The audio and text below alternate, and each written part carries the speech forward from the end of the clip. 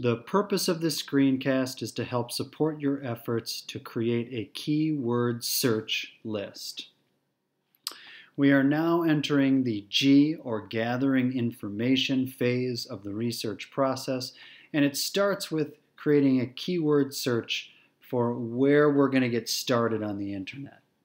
So, purpose. The purpose of this exercise is to develop a reliable list of keywords to conduct a search for sources, and that's online. Learnings. Students will be able to develop a robust list of words and phrases for searching online for sources. Directions. Students will watch this Think Aloud that you're watching now of their teacher developing a keyword search, and then you will use a Google Doc that you will find on Google Classroom to develop your own keywords. I also want to mention that this question generator really comes in handy. All your questions and big questions on here, to look back at this and see what keywords you can pull out of this. Because from that initial reading, you might have some questions here. You also might want to look back at that first reading you did. Here's the one I did on MNOpedia, and the questions that I developed here is going to trigger my memory to think of keywords and things that I may want to search further. So, you want to use the resources that you have. On the website, here is the keyword search. It's embedded and you can open it from here, or Google Classroom has the version you will use. You can see you're just going to put your topic, and then we'll jump to the larger version here. Topic goes here, and then directions. You will work with your partner to develop a list of keywords for searching online for sources. List words that will help you fully explore the topic. So you really want to start thinking outside the box. Little words that can go together. Refer to their question organizer to help come up with keywords. So, you want to use that question organizer like I just showed you to come up with the words. So for my first topic, or first question, I start pretty simple. Dred Scott biography. So I'm going to do a keyword search on that and see what I can find.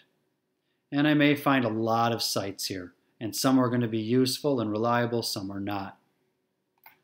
The next one is Dred Scott court case. Again, pretty broad.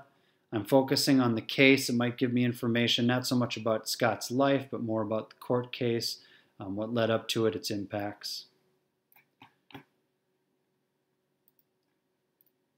Next one is, oops, I didn't get all of it, is Dred Scott and Fort Snelling. And this links Dred Scott to Minnesota and what happened there at Fort Snelling. At the time it was called Wisconsin Territory. But this is what linked Dred Scott to Minnesota and actually makes him a topic that we can study.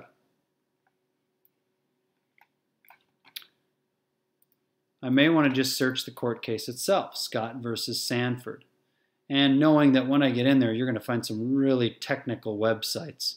So I'll teach you some other tricks for making it easier for readers at the 6th grade level. I want to know about the times in which Scott lived. So Dred Scott and Civil War. This might tell me a little bit about the time. It's also going to tell me how his court case and his life impacted the start of the Civil War.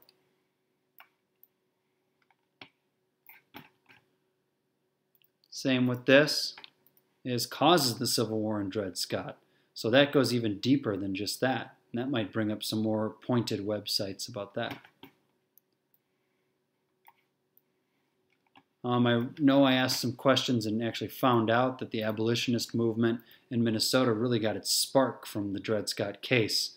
And so I want to look more into that. So Dred Scott case, Minnesota abolitionist movement, this will tie me to that. I want you to notice that I'm using the word "and" a lot to link things together. Searches love the word "and" because it just links terms together. So when it searches these words out, it puts them together and finds sites where they occur together.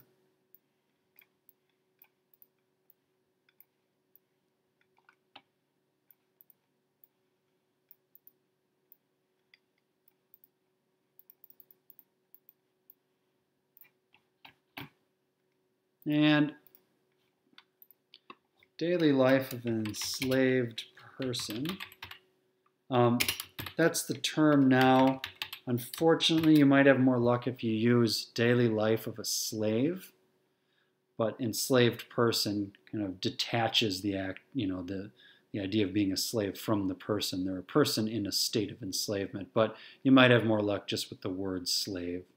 And I want to find that out because, well, he was an enslaved person, Dred Scott, and what did he do that enslaved people typically had to do? What was their life like?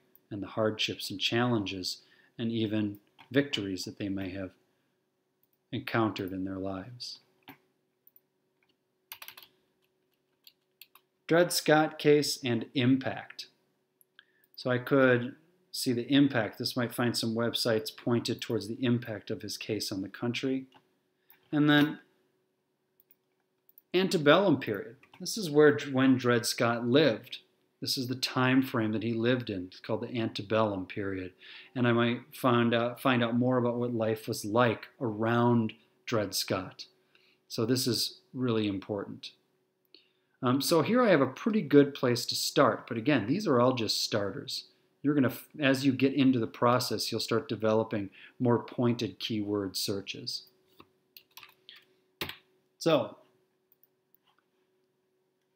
and of course, I forgot to put my topic, Dred Scott. So this finishes the keyword search. And you should end this will end now, and then you want to start your own keyword search.